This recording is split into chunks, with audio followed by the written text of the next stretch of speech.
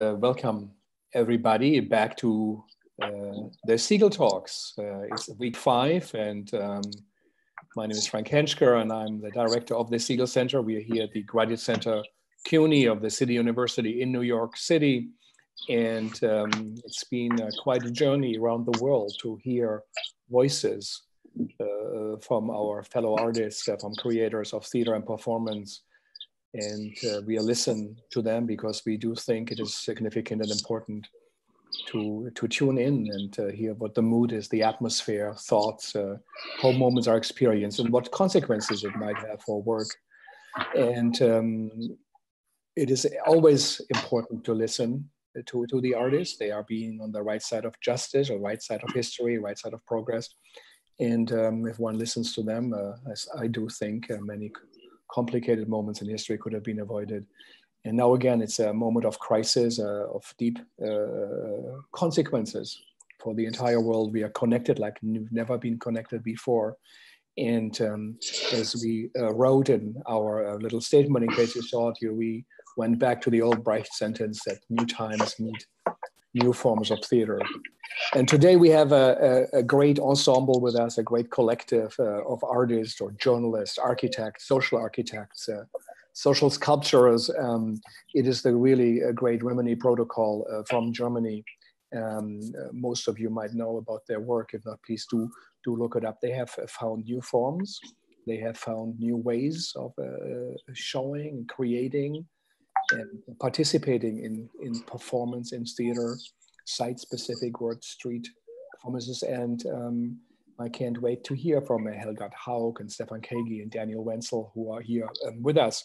It's week 5. We have tomorrow Guy Regis Jr. from Haiti. Judith Miller will translate from NYU. Jalila Bakar from Tunisia is on Wednesday. Peter Sellers, the great American director and opera director, will be on Thursday. And Oscar Eustace, who runs the Public Theater, will be there with Tony Torn, who runs a 20-seat theater out of his house. So we got an insight also from New York. But first of all, welcome Rimini Protokoll. Hello. Hello. Thank you. So you can all hear me, and I hope all is well. So maybe just tell me, where are you guys at the moment? Maybe Helgard and then Stefan, where are you and what time is it?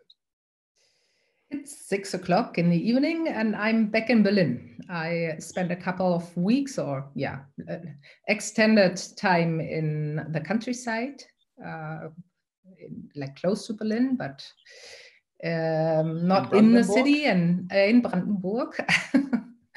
And now I'm back for a couple of days, and there've been some new regulations in Berlin just starting this Monday. Like there are some schools open, so my son goes to school again, and there is the duty to wear a mask in the public transport, which changes a bit the atmosphere in the city. So everybody has masks in Berlin on the streets? Well, no, it's Kreuzberg where I live, so not everybody.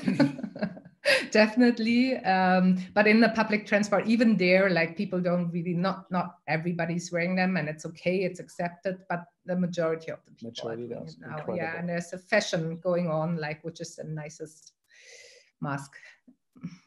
Yeah, Stefan, where are you?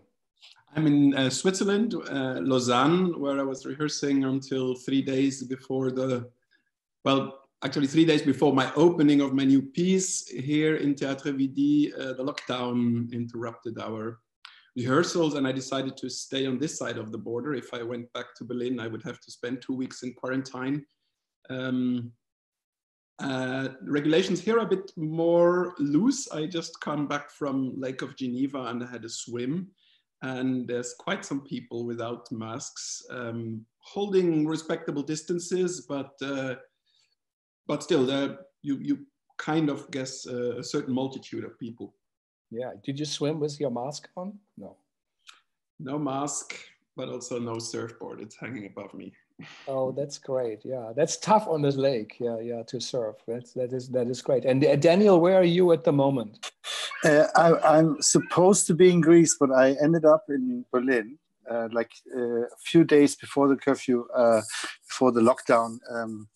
I just came with my daughter anyways, and then we decided to stay because it went step by slice. They said that schools might open later again and so on. So now we're here since already 5 weeks, and it was the right decision. Because in Athens, especially, I guess due to the smaller amount of intensive care beds and stations, the regulations are really harsh, and you can only go out by permission that you receive by SMS. And now over Greek Easter, drones have been flying around everywhere, and people would not be allowed to even drive with their cars, So I think it's better for us here for life and work at the moment. Yeah, but they're proud. In Greece, almost nothing happens, almost no casualties, and really a very low rate of infections. Also, in terms of per capita, they're much better than even Germany. That's remarkable. And Easter is such a big holiday in Greece, so that's quite something to have. Yeah, the family of my daughter, they were secretly meeting some days before Easter and not leave the house anymore, because it was clear on Easter you can't drive. So they locked all themselves in.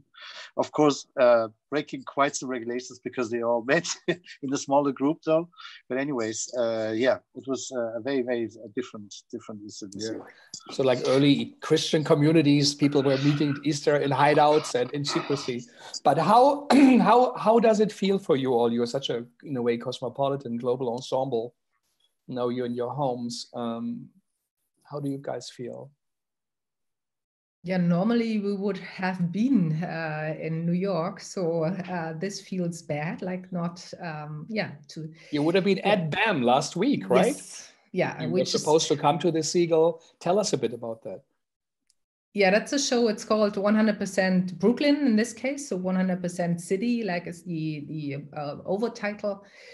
And it's 100 people on stage that represent the city or the district. Like it's the first time that they convinced us to focus on Brooklyn and to say Brooklyn is a city itself somehow, and you get all the diversity that you want, that we normally are looking for, because we try to invite like the whole city being represented by those 100 people. And the casting was going on, so there were already, I don't know, Stefan, you know this better. 94 people, I think, 92? were found. Okay. 94 people already were subscribed to take part in this event, and they are to be found in such a way that they exactly matched the statistics. So there were 52, or there would have been in the end 52 women on stage and only 48 men, and there would have been, we already had, I think, 2, 4, 6, I'm just looking at the statistics here again, 8 under 9-year-old kids on stage, 4 were still missing, and there were a lot of different nationalities, as you can guess, if you know Brooklyn. We had, 12 Asian performers, like born in Asia, and Hispanics was 19, and more actually Black American than white American. And they were all, what were the numbers? To find these people, BAM was already casting since, late November, I think. So it's really, I mean, we've had many cancellations of tours, but this one was a particularly hard one because so much work was already done and so many people were eager to make it happen. Yeah, and just everything prepared, and then it was clear. Like I actually got I went to the consulate to get the visa, which is quite a hard thing to do. It makes you apply for hours on online documents and so on, and queue and get there. And that was the very morning where they said, okay, no Europeans are allowed in the States at the moment. So it was a bit absurd because we were just ready to go and do this show. And it's always a very nice show to get to know a city as well. Like, I mean, we've been to New York and to Brooklyn as well and presented work there, but it's like a bit like a space where you place questions in. So the most part of the piece is consisting of questions that we ask the 100 people on stage, and then have different modes to answer the questions. Like, either with yes and no going to one and the other side, or with colored cardboards, or different performative elements. And that's always very exciting. Like if you start preparing for the city and then wonder what are the essential questions and what is really important to debate and which really needs to be displayed as well. So it's an easy way to display all these contradictions of a society. And obviously in such a situation, it's so exactly the contrary of what's allowed now, because it would have been brought how many more, definitely more than 1,000 people would have been sitting in the incredible BAM theater. And they react to it as well, because it exchanges a part of the audience, as these people that are, most of them obviously not theater makers, normally not going to an institution like BAM to see anything. And now they would be there, and now they would be bringing their people. It's actually the only really piece that we have that really makes a huge amount of people gather. And at the moment, nobody knows when such a thing happens. That's not possible, yes. And I think the idea is to have 100 people who represent statistically the city. And as they said, you know, the majority African is a black color community, and then the white, Asian Americans and others. It would have been fascinating to see that new approach. For you all, and maybe Daniel also, you know, do you feel something is changing in your thinking, or do you feel you are more or less, you're saying, yeah, we always did something that dealt with such issues? Do you feel in your artistic work there's some reformatting going on the hard drive in your brain? Well, basically, we're actually pretty busy still with preparing work that still might happen at some point later the year or next year. But we are still able to kind of work, and a lot of our work consists of writing concepts. A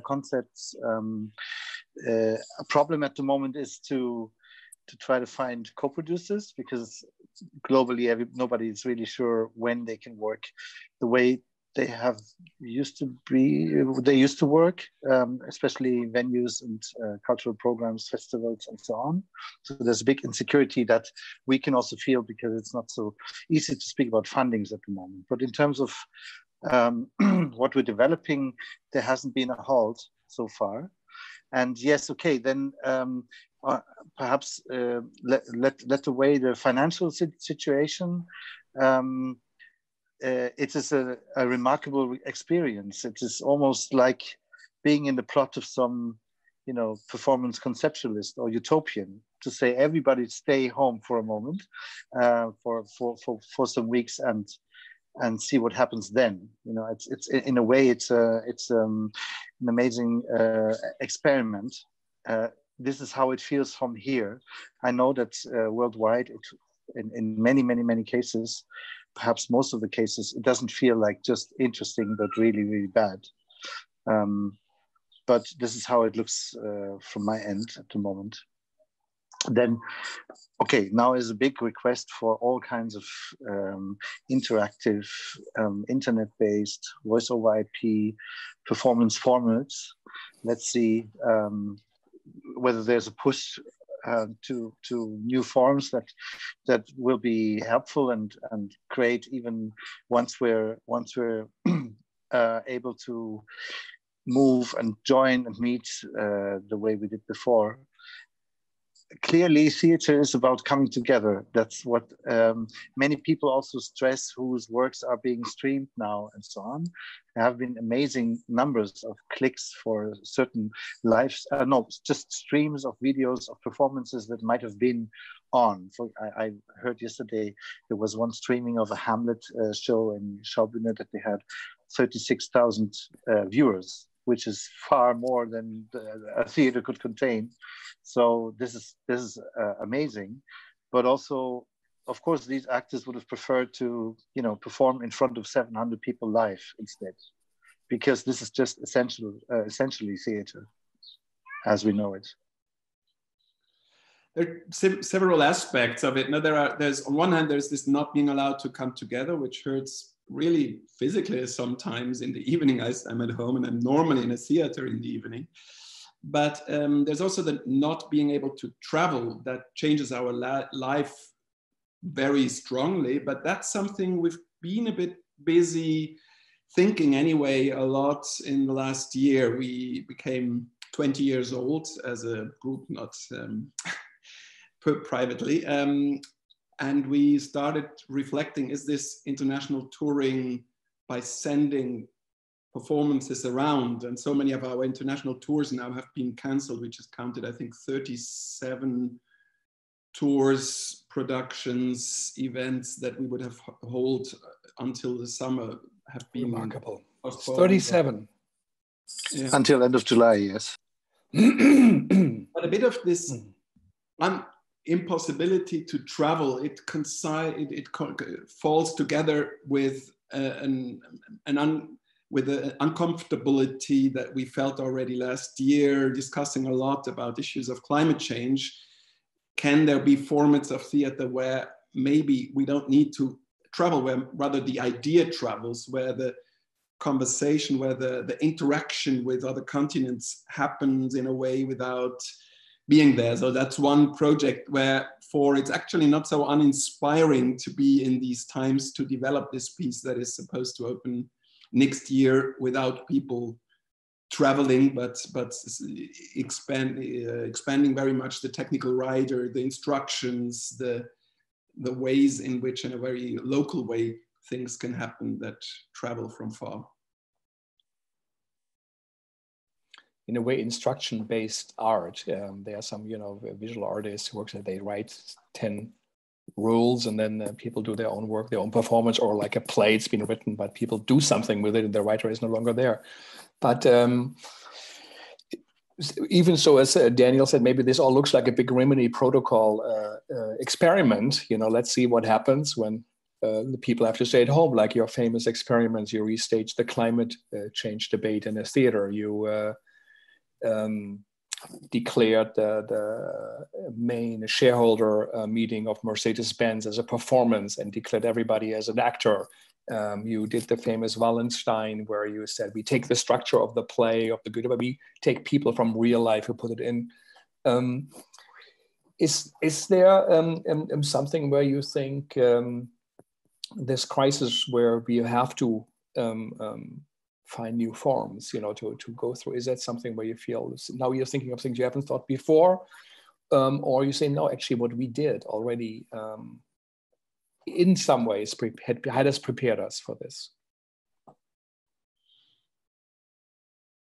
Well, I mean, technically, I think we were prepared. We actually started very, very early when Skype was still not really used by many people. We had a project launched where a person in India, in Kolkata, is talking to a person wherever, like mainly in Europe, but in the US as well. And like to establish this kind of situation, to say, first of all, it was just only the voice actually talking to a stranger and starting a conversation about where am I and where are you, and the reality and situation the call center agents are actually in the call center. So what does it mean to serve in the back office of big companies that pretend that the call center is just in a neighborhood, and to go into this, in this theater in a way, and be a performer, have a different name than your personal name, pretend you are in the same time zone, pretend you know what the weather is like, and so on. And that's their normal reality. And then to stage a play with them where we repeat the same situation, like it's two people meeting on a Skype line, and then in the very end, actually, they only had a moment where they would see each other. And we realized that many people, they really had very, very deep conversations. So it was nice actually to have this intimate situation as well, and to talk to a stranger and maybe use this situation to reveal something that you wouldn't reveal your neighbor or your friend or a family member. So that's something that we worked with a lot, and where it's clear, like in a given situation, there's always, you can always turn it into something else, and you can always create a play with it. You can create a play with VR in a VR Google world, and so on. But still, I mean, what Daniel mentioned is we normally do theater because we are interested in social interaction. And that's really something I miss as well, where sometimes, like I do radio plays, for example, where I really enjoy to be with me under my headphones for quite a while, and or it's times where we do more writing and so on, so that the situation I think everybody of us is familiar with as well, like to have this personal lockdown for a given time and in a self-set time. Maybe that's a difference. So yes, I think that's like, it's starting to develop, that we think of forms, or we think of how to take advantage of the situation. That's how to twist the situation to something that makes us not just experience the lack of something else. So in a very concrete manner, we talked about maybe picking up this connections that we have to Kolkata, where those performers of the piece 12, 14 years ago were sitting in a call center and performing on a one-on-one basis to hear. And we just started discussing last week. It wasn't at all a planned performance, but we started discussing, could it be maybe in an in-between situation where all the theaters are closed, be an option to make what we call Kolkata at home. So what if the call center operators do home office, or actually they're not even call center operators anymore, but now they would serve from their home. We'll have to start to find out if their connectivities are good enough, but if that would allow people, because people do a lot of video conferencing, everybody, but normally they do it with their bubble. And the incidental meeting in a theater foyer or on the street is getting very difficult, and much more so in a different country. So maybe could it serve a purpose to put you in an intimate situation with somebody in his Indian home, which has obviously a different constellation altogether, but in a way is that I find quite fascinating when we talk about immersive scenographies. In a way, our homes these days are the scenographies of our life. And if we want to talk in the very first instance, at least to people in France and Italy, and I guess in New York, where you have this very strict lockdown rules, then you talk about making theater for that very home. The call Calcutta in a Box, I think it was a pioneering project. And I think that we will find, and have to perhaps find, ways that perhaps digital presence in theaters will be not just in crisis times, but perhaps will be always. People might have, there's opera, ballet, drama, but perhaps there will be something, some kind of an online engagement, not just for crisis times, or something that happened. You have done the radio plays, the walks, where audience members also followed your instructions silently, sometimes they saw something or not. Is Rimini Protocol in a way, are you prepared to say, is this a year, would you work from home? Would you create work? Would you create situations where people who, as you said, don't know each other or don't know what you know or someone else knows, will you create something and be an instructor of games from online? Or are you going to wait till you tour again? No. Well, the Kolkata at Home project is one we're just starting to develop. You will do, yeah. Might offer it, because in Europe, you have a lot of festivals now that are telling us, well, we have to cancel the show, but can we have any kind of format that keeps us connected to our audiences? Because this is a need that the theaters feel, that the actors feel, but also that the audience feels. Where is their community? And some people, you might know, that go together with you to the theater, but many others you just meet randomly a bit on the way. And can it be a way to connect and do these things? Another thing I did kind of out of a desperation one day here, I started writing a little audio tour for home apartments, which now is kind of downloadable on our website. It's just a 6-minute piece that uses the scenography of the home, of everybody's home, not of a particular home, for you to interact in a little audio tour. So more and more, I guess, of these ideas come up now, because it feels kind of hard to plan things for big audience spaces at the moment, because it's so hard to even remember them. They sound like a thing from the past almost. Yeah.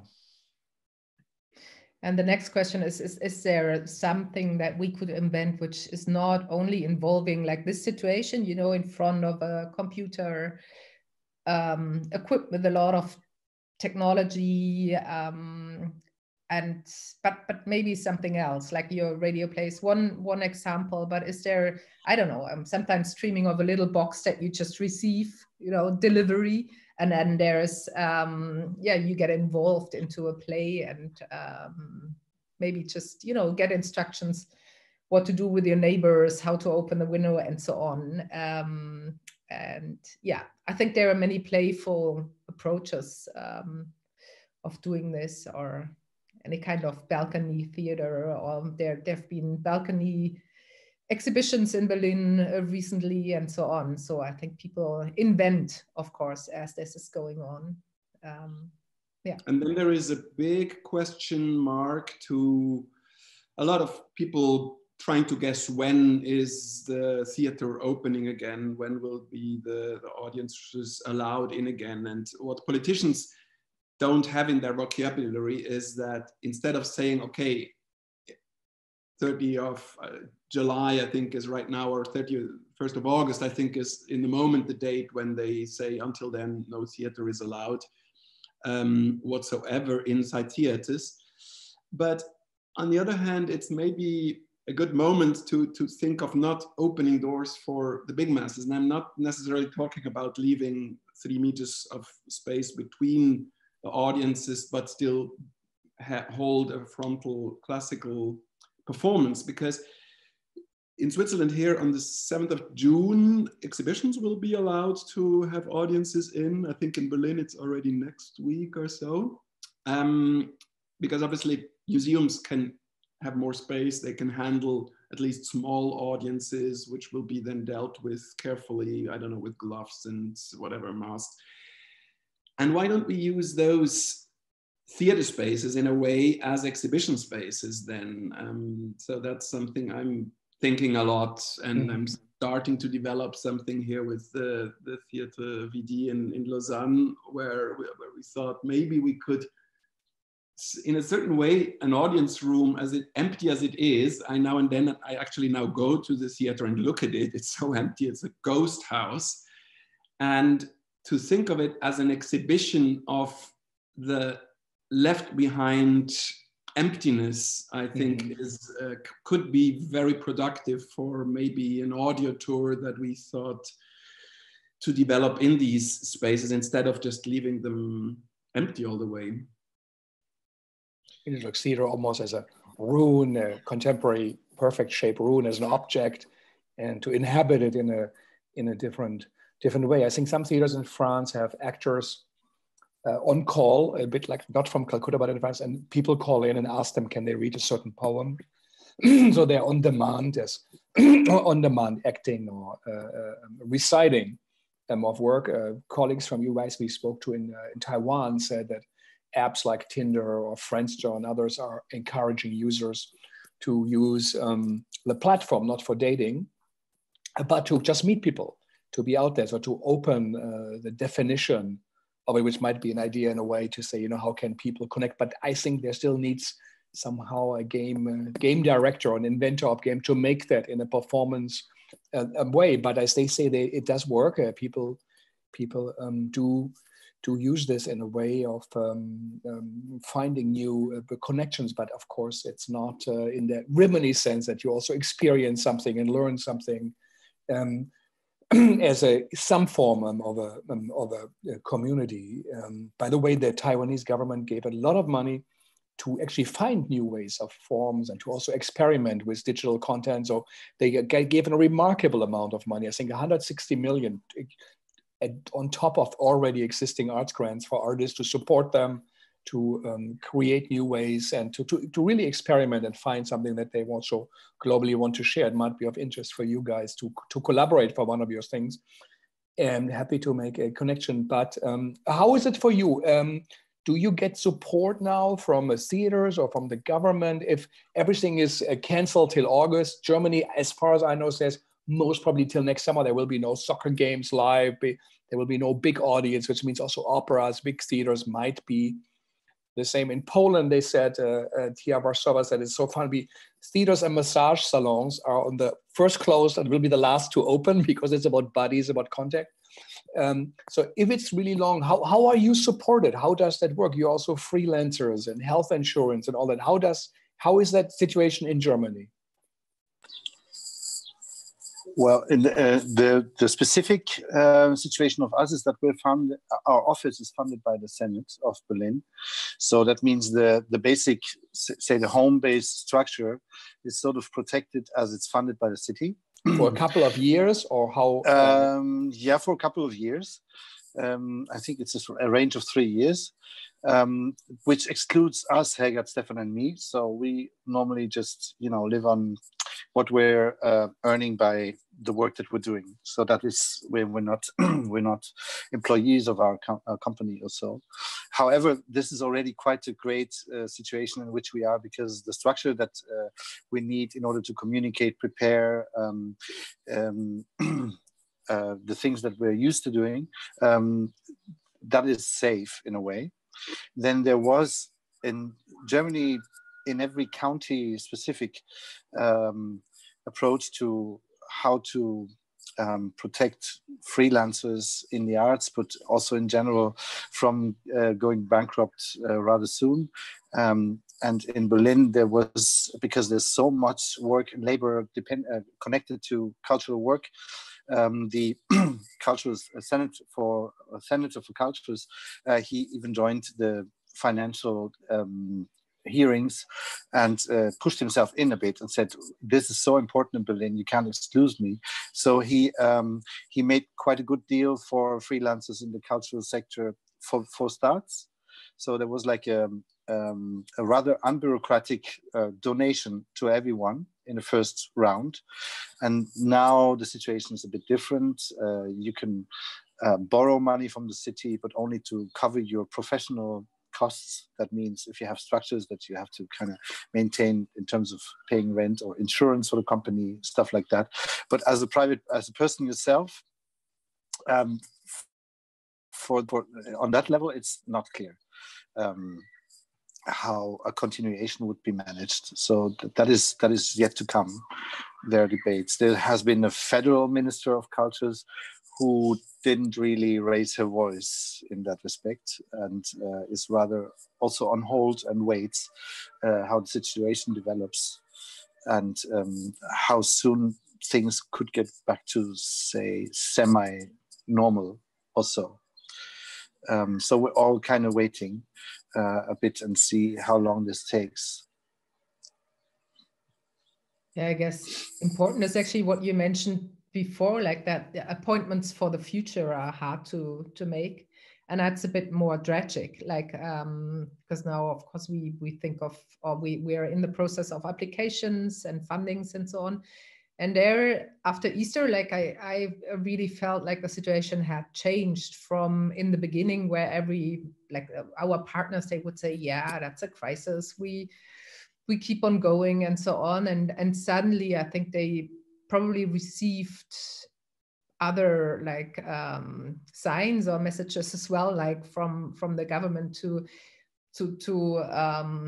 not make too many appointments for the future. And so that's bad, I think. Like that's really tragic in a way, because otherwise now we could go actually for making concepts and trying to prepare for work that could happen like as soon as venues and theaters are open again.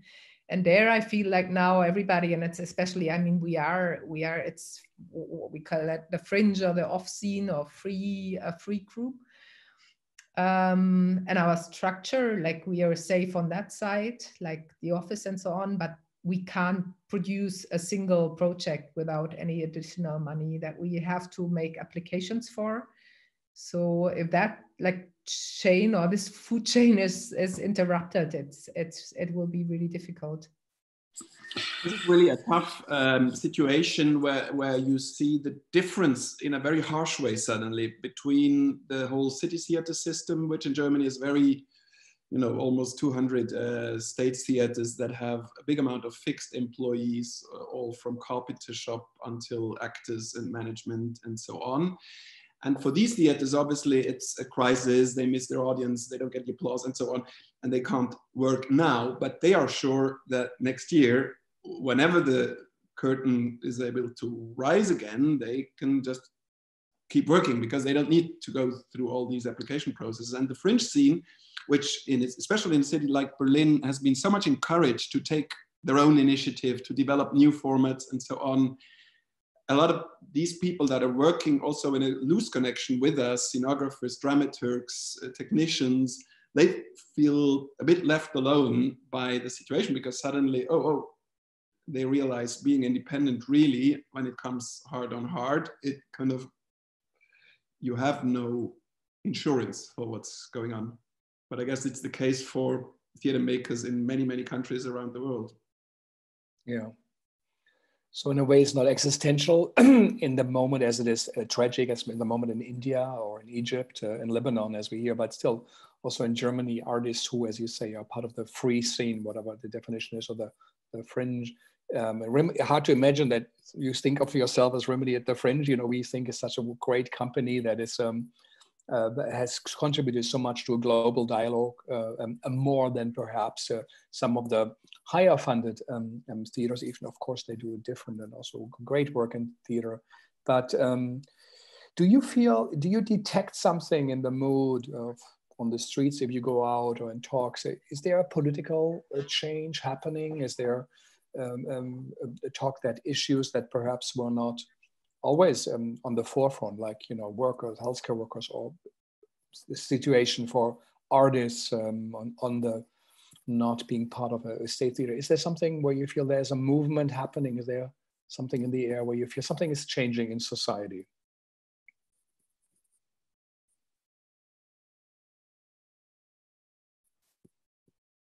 I think generally in politics, the acknowledgement that this century is also a century where care, healthcare, but also for elderly, has to be acknowledged in a total different way. This is something that you can read now a lot. So for this, say, field of labor, this is a phase where of reconsideration also in terms of what are the values of this work and what are time slots that a person needs from somebody who cares, from nurses and so on. Apparently this could be a push towards an understanding that this is an essential layer of a society in 21st century that has been not acknowledged enough. When it comes to other political themes here in Berlin, at least it's very, very present slogans all over when it comes to evacuating the camps in Greece, which are camps, and this might not be really on the not so present in the US, but the refugee camps. Well, yeah, there are camps of overloaded by several 100%, as in camps that they were made for 3,000 people max, and there are 40,000 minimum. And now, due to political constructions, they're not permitted to leave the islands. Partly, there are people who have been born there and they are now 7, 8 years old, you know, and they don't know anything else than these camps, totally provisoric. Any aid comes from not the Greek government, but private organizations who withdrew now most of their workers. And it's a time bomb in terms of the virus, because the only way the Greek government so far reacts is trying to evacuate some of the people, but mainly they keep the line of not permitting them to quit the camps or the overall atmosphere on the islands has very much changed from being very supportive. I'm talking about the inhabitants of the islands, to an increase of racism and just an atmosphere of it's enough. Why don't these people understand that there's no point in coming to us because they can't proceed, they can't go any further because Europe locked the iron fence and even accepted Greece to break human rights and also rights that are granted within the EU, as in freedom of where you want to move and the freedom to apply for asylum and things like that. But the debate about, on the other hand, for example, culture as being an essential instrument of education and social exchange, of an essential platform where also you can deal with different concepts and experiences within society, other than on a political level. This debate has not started yet, but I guess is very needed to come, because who knows what will be on the bill that we're all going to pay for all these tremendous amounts of billions that have been just, thrown into the European and market, as well as just within every country, so that the thing keeps going. But this is a bill that we're going to have to pay all. And there will be surely a lot of debates about how essential has been the work that we all have been doing within the cultural sector, what's needed, what does it help? And so there is also about defending the freedom of art, because as soon as you can explain, as soon as a politician can explain what this piece was good for, this might be easier for him or her to also kind of explain why there was a funding for it. So to be completely integrated in a pedagogical context. Arts, however, are not an extension of teaching. There must be a freedom that had been protected quite well, at least here in Germany, where I guess there will be needed to defend it at some point soon.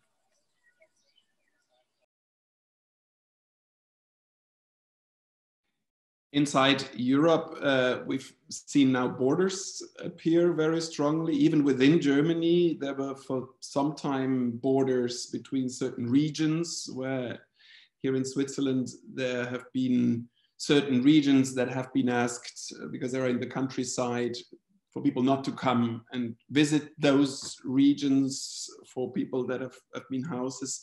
So these are struggles about suddenly that have been a challenge to the utopian project of the European Union, or actually quite pragmatical project to improve the situations on a European level. So these will be big questions in the aftermath as well to talk about. And I'm particularly afraid, like, what's going to be happening if some countries start having less infected people sooner than others? How long will they keep those borders closed? And in the end, it's the same thing about the territories in the cities as well. From the moment on, which is not yet a situation in New York, but in Germany, in the last weeks, we've been starting all these discussions about what to open first and when. And as long as it was about closing, I think we there was quite a solidarity in the air between all the political parties. But now, as soon as it's about opening, it's very much about lobbyism. So there have been certain regions where the car shops were the first ones to open because they're important for the other places. The furniture shops were the ones that had apparently the strongest connection to politicians. In other places, there were in Estonia, I think that the restaurants seemed to, for whatever reason, still open or partly open, and they seem to have a good connection. And in this race, obviously, theater seems to have a very bad connection to politics, because in Germany, nobody mentions really that outside of the feuilleton discussions. And how is the mood? What do you feel about among artists or the theater community you hang out with? Is it, people say it's going to be just a break? It's a pause button, or do people feel it's going to be a real seizure? In the US, there are predictions that 1/3 of all nonprofits will close, whether they're theater communities or also arts community projects, but also supporters, foundations. Will most probably not be able to refund and going out. So is in Germany there any sense of doom, or do people feel we're going to rebuild this, a chance we can actually make it better than before? That'll be nice if we could hear this. Yeah, there are not many official voices about this. Like if you talk to like fellow artists, of course, like at first everybody was like coping with the situation, and there was this kind of special first aid program, which I think comforted everybody a little bit, because everybody had the feeling, okay, you can apply very easily and you get some drops of water without a big like bureaucratic burden, and it's more on the long run, I think, where we have to talk about now, and there are no answers yet, and I think it will have a severe impact of many things, like as well, like the economic situation, as well as of content, like what will be shown when we open the theaters again, and who will get support and so on.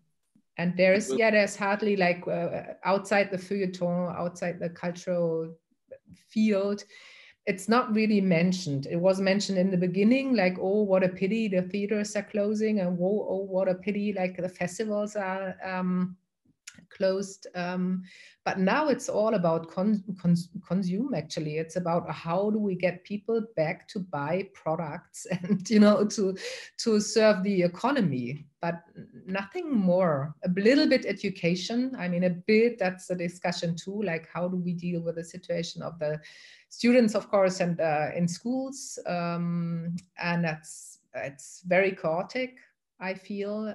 But culture is really, massage studio and culture, as you said, it's maybe what we call, like, there's this discussion about being system relevant or not, and it doesn't seem to be this in there through the official glasses. It could be for the theater scene also a bit a chance to say we might look at other spaces again. I've seen site-specific work quite a bit disappearing in Berlin. For instance, if you apply for money, you need to have what they call a Spielstättengenehmigung. It's a kind of a paper that says, okay, the House Theater or the Sophiensäle or another theater is your partner in this, and then it's normally happening inside those spaces. And if those spaces in their way, in their architectonic constellations are dangerous, maybe not only this year, but even next year, I'd be curious to see if theater makers that are kind of, in the end, organizers of the social coming together can then, if that public space theater is not available, work outside. I've been part of a beautiful rehearsal here of Massimo Furlan's new piece. He's a Swiss-based artist, and he's creating a walk in the night through the forest, which is obviously a piece that totally can happen. We have in Berlin and in Santiago de Chile a piece that is an app basically, where you listen to stories that were of people that in the 70s and 80s have had to deal with surveillance and dictatorship in particular places, and you can listen to these pieces out in the city. And that's actually, in the moment, in as far as I know, the only theater piece, if you want to call it a theater piece, in Berlin, totally visitable. You can download the app now and you can go for a walk and listen to these testimonies. So these forms of site-specific works will probably be a way also to connect with the needs of people to be out there again once they're allowed to. And how are you guys spend your days? Do you look at online performances? Do you look at the virtual gallery walkthrough?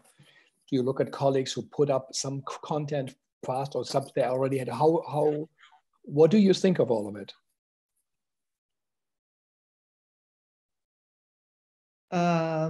Yeah, I follow it a little bit, but I at first I had the feeling, okay, there was such a rush in just, you know, going into the digital world and all those streamings and all those yeah, this like the transfer into this into the screens, which I didn't really enjoy. Like I think like from a scientific perspective, of course, it's interesting like to look at documents and to see like especially the ones, yeah, the older like documents that popped up and so on. That's interesting, but I don't really enjoy it. So I was trying to look more at the trees and the sky. So, but now, of course, maybe it's good to find this kind of arrangement and see a little bit like what has been done, and to kind of come up with new ideas as well. I watched Klaus Michael Grüber's Winterreise, which was for back example, in 1977, the empty Olympic Stadium. Built but that's one of those old documents, and suddenly you see it. That's fantastic. I think to get them like open the archives. It's interesting. Yeah. But I also saw quite a good live experiment by the Kammerspiele. I think you had Toshiki Okada in your Segal talk some weeks ago, and they did an experimental version where they didn't show at all the recording of the piece, but the actors performed on Zoom as we are talking right now, the text, which is talking about people that are back in their home, not talking a lot about sex, but not having it. And so it totally, in a way, made total sense, because I don't know how many singles are out there, maybe not being able to use Tinder anymore to connect. And true, yeah. Yeah, I think Okada, who also said he does some directing work, and now he works with about monologues, which he always does. He said, well, he found it interesting that all of a sudden the actor shares the same space on his screen than he does as the director. You know, normally the actor listens more, or is, you know, not a tool, but, you know, he fulfills the vision of the director, but all of a sudden they have the same size on my screen and the same voice, and you don't talk over each other, you have to listen. So he feels something, in a way it was something interesting. And of course there's the old Japanese idea anyway of the screen, you know, the screen that's painted, that hides something that's not there. So, but of course he can't wait to get back. So are you guys reading material? Do you read books or something, or you listen to something you also rediscover? Daniel, also maybe you say about something about what you watch or not. And yeah, I enjoy literature a lot at the moment, and also reading to each other. This is something that, but this is private, you know, that there's not so much time normally, and now you can use it more for this. And also I benefit from, I guess that we're not alone. So we can just focus more on what normally is maybe not so much in the center as in time together, and what can we do together? What do we want to speak about? And it's just great. I mean, there's for me, this is a fantastic time that personally that could really, continue to be like that a bit. And yeah, also books are fantastic performances. Pictures are fantastic pieces if you spend time with them. So I don't think that there's too much the need of kind of replacing or trying to kind of recreate the notion of being together on huge 100, 200 people Zoom face parties. I mean, that's fantastic as an experience once, but it doesn't replace to be in the same space together. I think one thing that there has been all this debate about bubbles, social bubbles and media bubbles, and where we get our information from who, about who do we know how they are and what they think.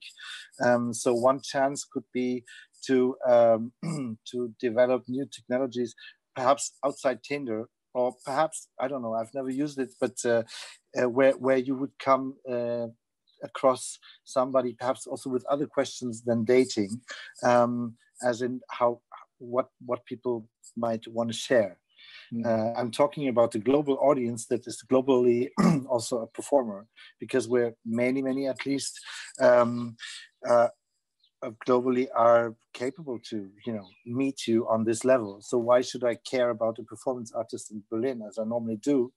I can speak to someone I could use the time that way. So I'm trying that in seminars that I'm giving at the moment, to encourage people and also myself to just, how's that called? Reach out, or, just get out of this bubble of who you could contact anyway, and to just make personal encounters that are independent from from the space, as we're normally very much related to where we are, and that is with who we speak, and whose work we're watching.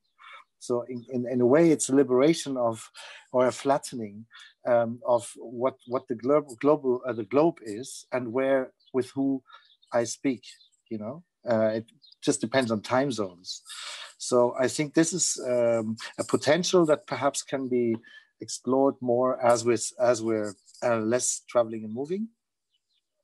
That could also change the scope of where we are. This global notion of we all have the same problem because everyone has to kind of defend against the potential infection and has to be solidaric with those who then would suffer a lot from it.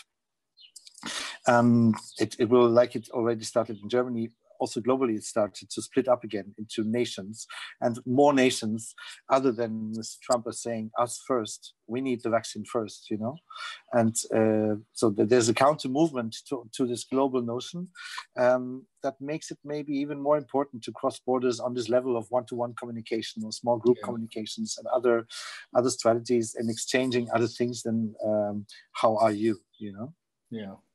And so Helgard and Segal, what are you listening to or reading? What are the books you are looking? What's your input you are getting?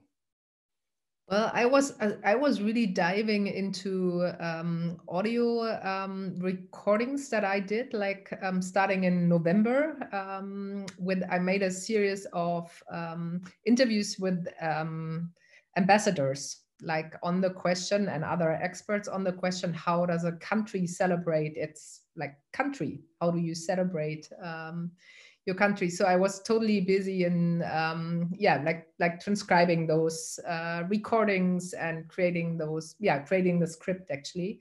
So no further input from my side. I tend to listen to radio and feature a lot anyway, while taking a shower or while riding the bicycle or whatsoever. So there's a lot of on this audio input. There's a lot.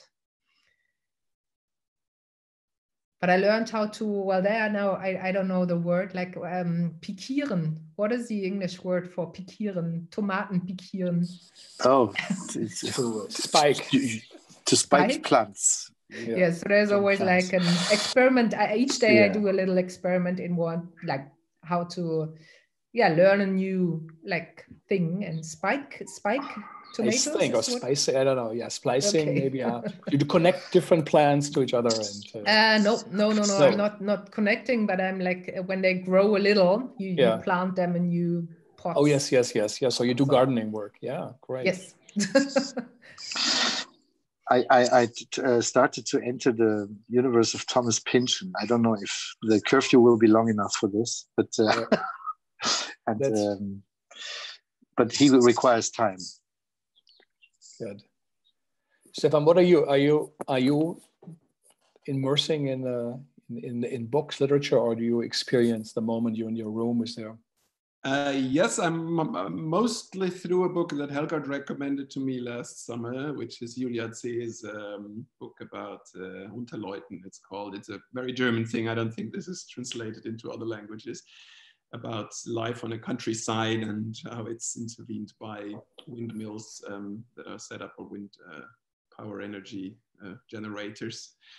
But we're also finding quite some good time now, which is a good thing, to revise our own book, which we've been, I think, for 7 years now, struggling to publish our book about all our works and so on, and it's been delayed again, and now I think we're really we're close to. I think in June it should be out. Fantastic. That is a fantastic idea. So we hear from Rimini Protokoll where the situation is serious but not existential. The company is open for business, as we hear. So if any great theaters are listening, this might be a good time to catch them when you sometimes couldn't. It's also a bit stunning to hear that your great company, so successfully, has such an impact on the scene, is so deeply worried. So also for your lives and for your livelihood, and to also, pay your wages and care for your families. And I hope that Germany and the city of Berlin will, recognize for you, but also for your colleagues, that the enormous contribution you have made to world theater. And perhaps, who knows, maybe we'll see one day a Tinder Rimini Protokoll project, or something else where you do something where you kind of a Spielleiter, an instructor of people and getting together, you're such masters in it, but always with a social, political, and historical context. So thank you for joining, and perhaps who knows how long this goes in. We check in again and hear an update of your situation. It's great that all three of you could make it. It's a big honor. I'm really so sad that the Brooklyn 100% did not happen. Everybody has been waiting in New York City for this, because we have done it in over 30 cities, and it's stunning that it didn't happen in New York. I think the Philadelphia version was out there. To the credit of BAM, they got you in there. It's a big loss for the city. Actually, just one thing just came to my mind. All these theaters in Germany, at least, they're announcing their live streaming or their streaming of old pieces. But actually, for whoever wants to see 100% piece or any other of our performances, on our website, Rimini Protokoll, you'll find it. Most of our performances are all the time free, available for people who love watching theater on the screen. Some of them are quite well documented, others a bit less. Yeah. And there's also a lot of radio plays for German speakers, German listeners, all for free. So yeah, maybe you could also do a schedule and formally have during the week this and this and this, and one of you is there and introduces it, so you have a little streaming like the show with it. But yes, it's a tremendous resource. You're very open with your work. You share it. It's all available. It's often unthinkable in the United States with all the complications of recording artwork. And so thank you. And I hope your listeners will be able to join us for Guy Régy Jr. from Haiti, Jalila Bakar, Tunisia.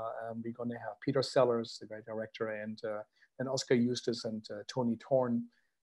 Thanks you for listening. We know how busy these days are. We need great theater and performance. We also need a great audience, a participating audience. So it means a lot for us that you took the time. And you guys, hope you have a good dinner wherever you are in Berlin and Lucerne. And I can't wait the day that you come back and we have a Segal evening with you in New York City. Thank you very much, Frank. Thanks everybody for listening.